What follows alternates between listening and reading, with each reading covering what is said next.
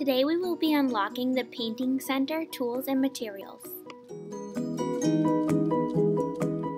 You will be able to use tempera cakes, watercolor paint, paintbrushes and water cups, aprons, the drying rack, and there's a binder with lots of techniques to try and different artists who paint. You can also use any of these books that showcase different artists that paint.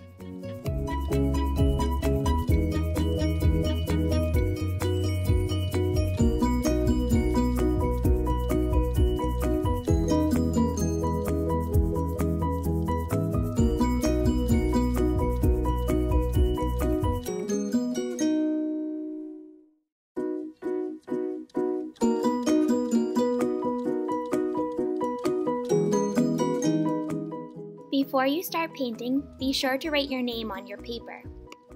Also make sure that you put on an apron before you begin. To use these paints, you have to first wet your brush.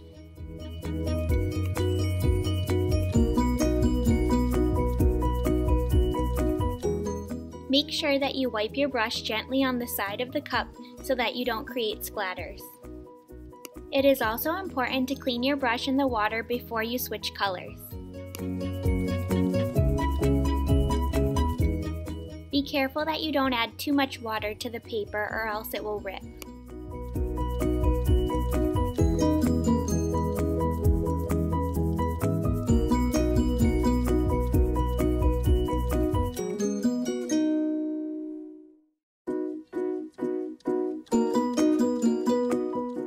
It is important to only mix colors on your paper or else the paints will look like this and no one will want to use them.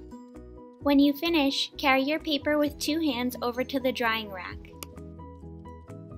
One technique you could try is called wet on wet.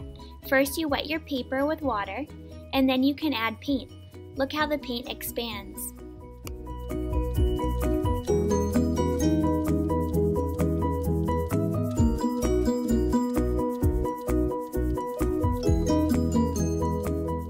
If you accidentally spill any paint, grab a sponge next to the sink and wipe it up. There should only be one person at the sink at a time. Gently push the lever up on the sink and then make sure you get all the paint out of the paintbrush bristles. To clean the cup, just rinse it out with water a couple times. You can put your brush back inside the container with the hair in the air. Your cup can go on the drying rack. Now that my painting has dried, I can add another layer to it.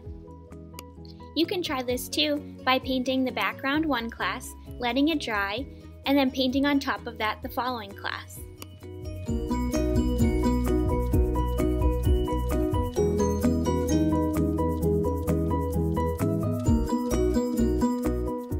You can also turn your dried paintings into a collage. Here, I'm turning my wet on wet technique paper into raindrops that are very colorful.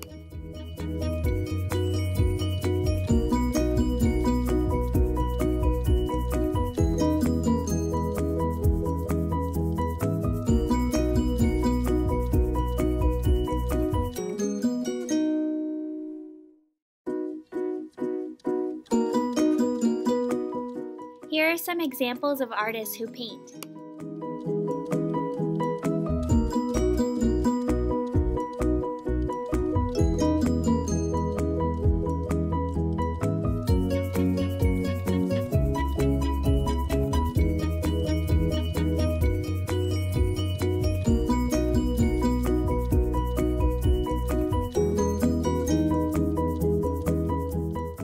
Now it's your turn to explore these techniques in your own painting.